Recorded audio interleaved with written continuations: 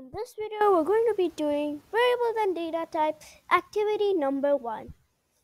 Hello everyone, we're going to be doing variables and data type as I told activity number 1. So now what are variables? Variables is a placeholder that stores information and over time we can also change it. And data types means the types of data like numbers, decimals, text, like this. So this is our activity number 1, the calculator case. As you can see, we are creating a variable called temp_c. So temp_c is equal to 100. So this is our variable temp_c and it is equal to 100.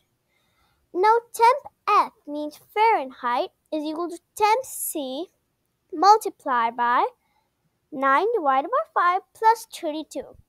So what it is means 39 divided by 5 plus 32 divided by temp_c, which is equal to temp_f. So now we're going to calculate the temp_k.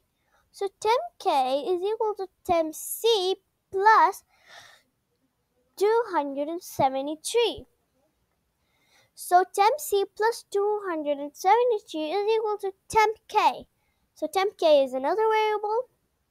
So we have three variables up till now: temp_c, temp_f, and temp_k. So we're going to print the results. That the temperature in Fahrenheit is temp_f, temperature in Kelvin is temp_k. So now we're going to go on to the calculator case part 2, which is temp_f is equal to 88. So this is a new variable we have, which is 88. And our temp_c is equal to temp_f minus 2 divided by 5 divided by 9. Multiply by 5 divided by 9. So we're going to do this first, which means temp_f 88 minus 32. Then after that, we're going to multiply it by 5 divided by 9. That is our temp_c now. It's our new variable. So now we're going to go ahead and start running the program. So let's go ahead and run it.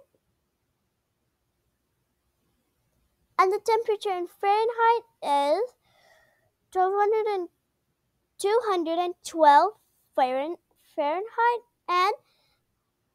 and in Kelvin it's 373 K. We're going to move on to the next calculator part, which is calculator part 3, which is going to be in the next video. So stay tuned for more.